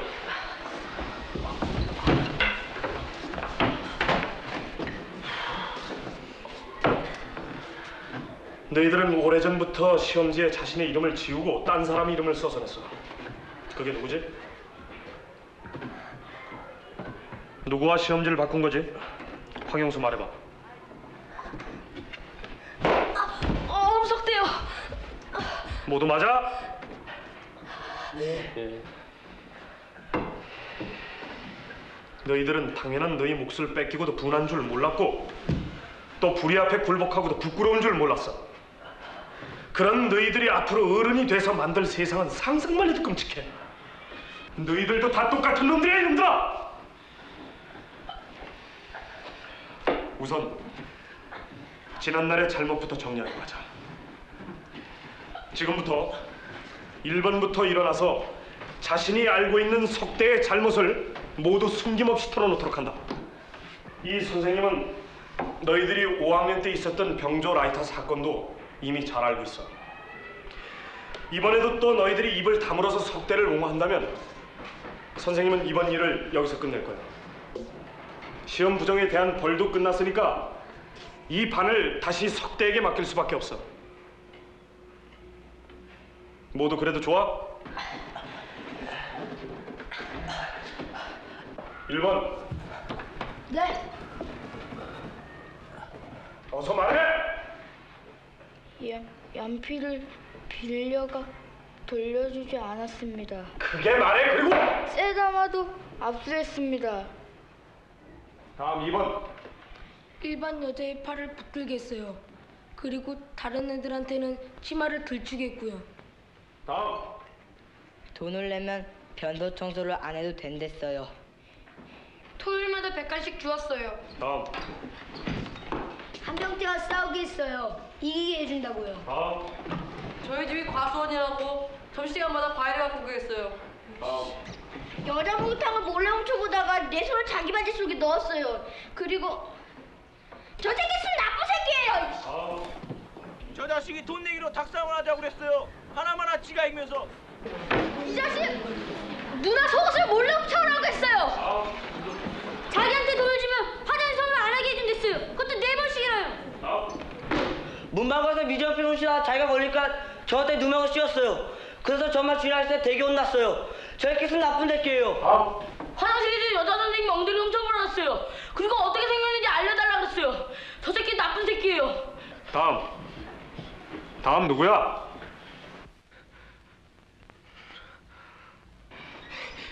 저 새끼 쓴 나쁜 새끼예요. 나쁜 짓이야 나쁜 짓은 모두 잘 시켰어요. 만약 시킨 일을 제대로 안 하면 중학생들을 불러다가 절 마구 뺐어요.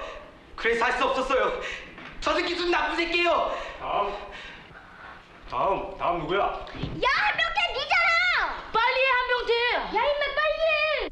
한병태 빨리 말해. 빨리. 너잖아 한병태. 야 빨리 해 너잖아. 야 빨리 해. 빨리 해. 야 빨리 해. 야 너 빨리 안 해. 한명태 일어서.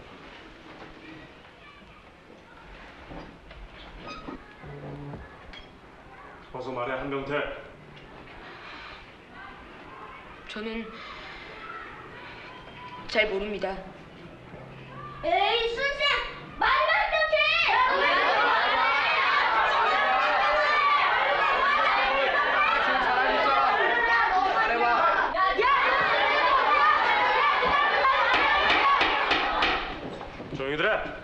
다음. 아니요 선생님. 저 새끼가 제일 잘 알아요. 알았어, 임만순 앉아. 괜찮아, 계속해. 다음.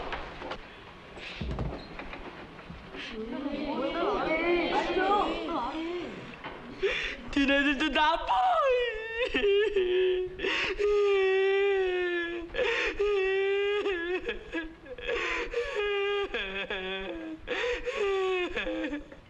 김영팔, 자리에 앉아. 모두들 책상에 올라가서 무릎 꿇고 손 올려. 똑바로 대. 똑바로 대가. 쫙 펴.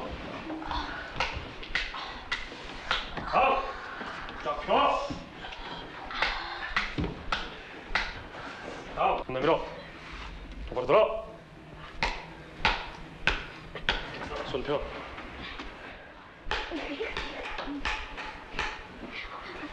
이놈들! 똑바로 안 돼? 손 똑바로 못 올려? 쫙 펴. 쫙 펴.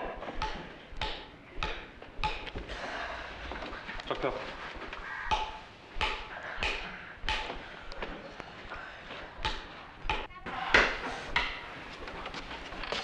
빨리빨리 손 못 내밀어? 올려 위로.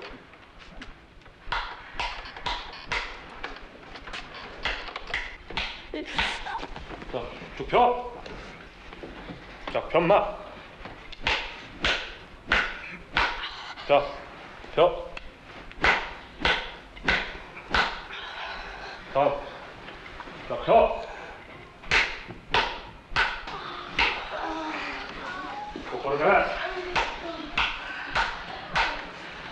자, 올려, 똑바로 마. 올려.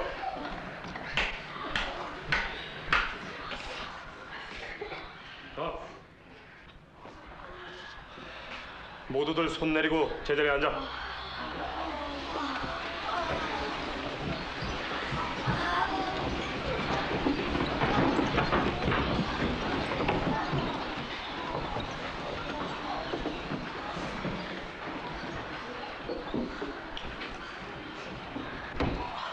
너희들도 들어가 자리에 앉아. 엄석대도.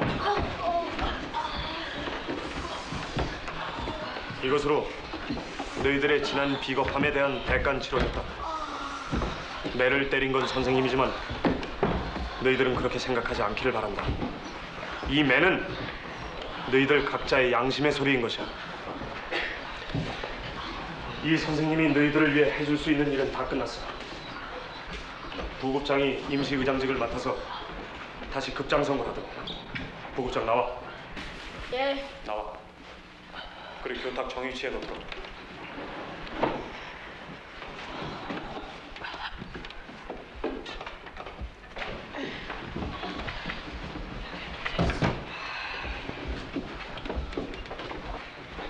어서 시작해.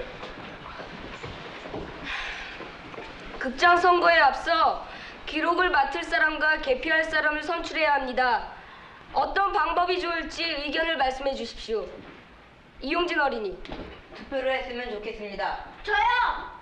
임만순 어린이. 1번, 11번, 21번 이런 식으로 끝번호가 1번이 나는 사람이 좋겠습니다. 윤병주 어린이. 아닙니다. 5번, 15번, 25번 이런 식으로 끝번호가 5번인 어린이가 나와야 합니다. 유경수 어린이. 동의합니다. 구봉석 어린이. 내가 정기를 했으면 좋겠습니다. 다시 엄석대를 시켰으면 좋겠습니다. 한병태 어린이를 추천합니다. 김영팔 어린이를 추천합니다.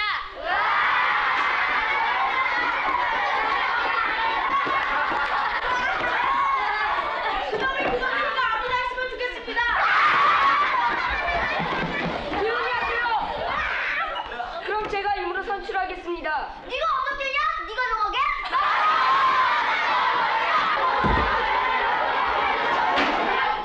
잘해봐 이 개!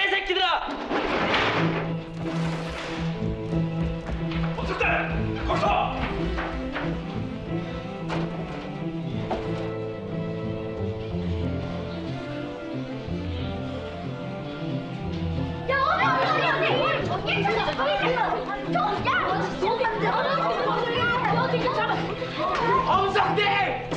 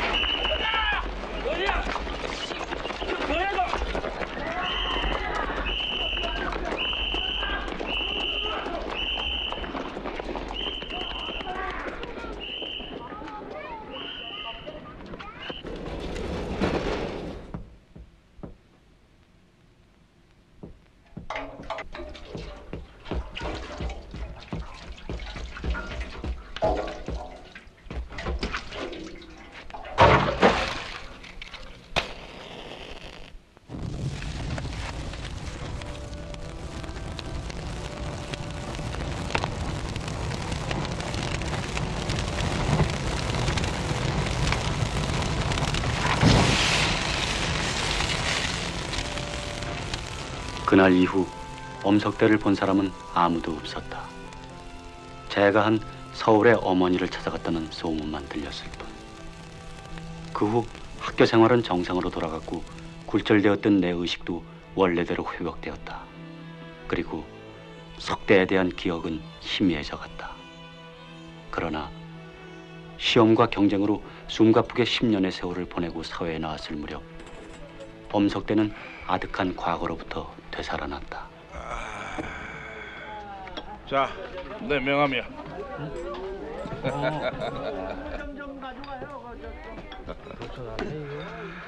이지영 유지다.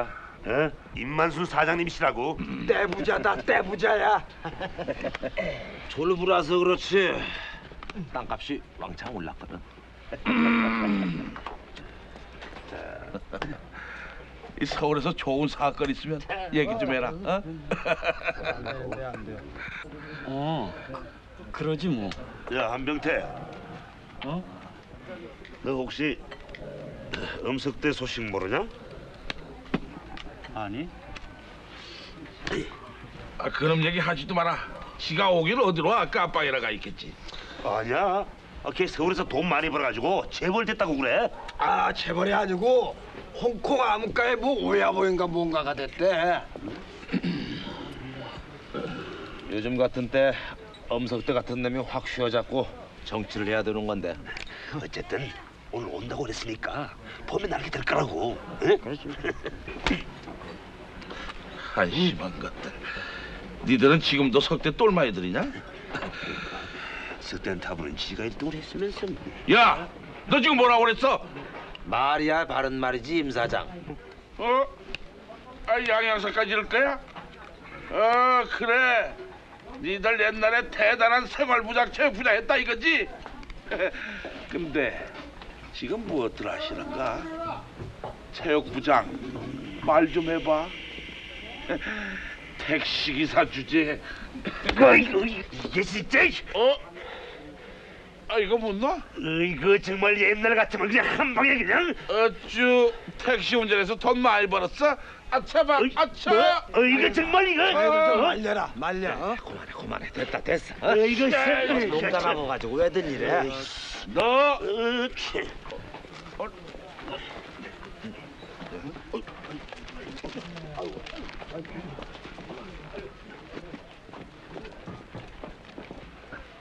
아유, 선생님 오셨어요? 그래.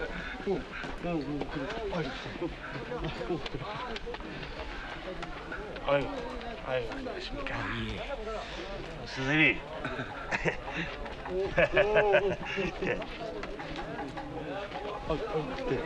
아유 안녕하십니까. 김 의원님 오셨습니까? 예. 진심으로 애도의 뜻을 표합니다. 제가 학교에 같이 있어봐서 알지만은 이 최 선생님 정말 훌륭하신 선생님이셨습니다.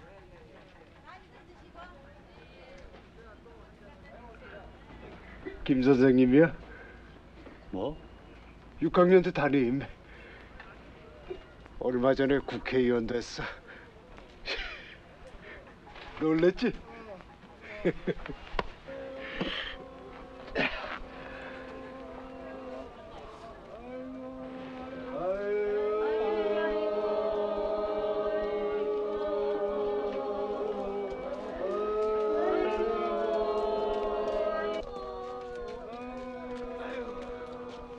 산다는 게 뭔지. 변해도 너무 변했어. 출세가 뭔지. 임 사장은 안 변했나? 내가 뭐가 변해. 단지 돈이 좀 붙은 것뿐인데. 야, 이거 시간도 넉넉한데 내가 술 한잔 살 테니까 같이 가자. 한병태. 같이 가자. 난 별로. 같이 가지 그래. 그래? 아니야. 야, 우리 가자. 가자. 간단하게 한잔하고 올게. 그래.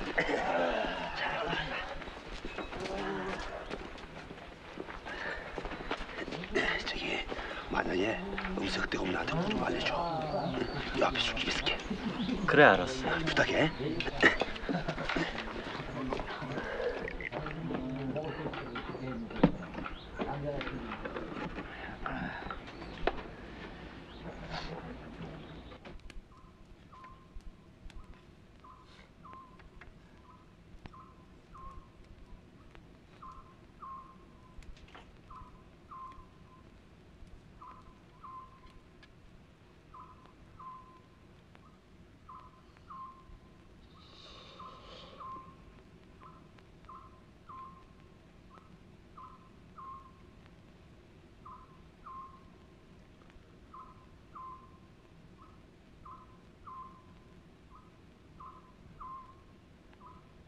눈 좀 붙이지 그래?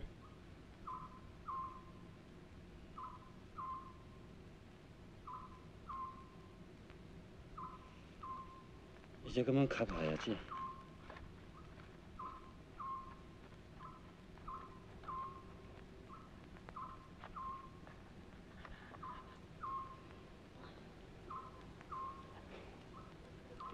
엄석들은 안 오나 봐.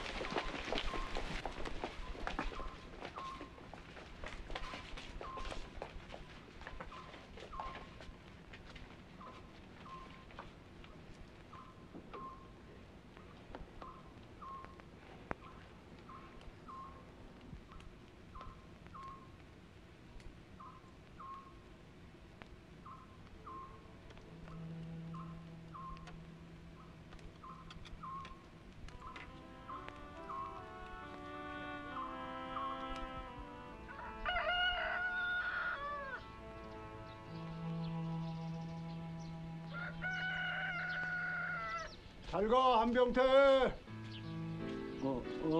그래, 잘 있어.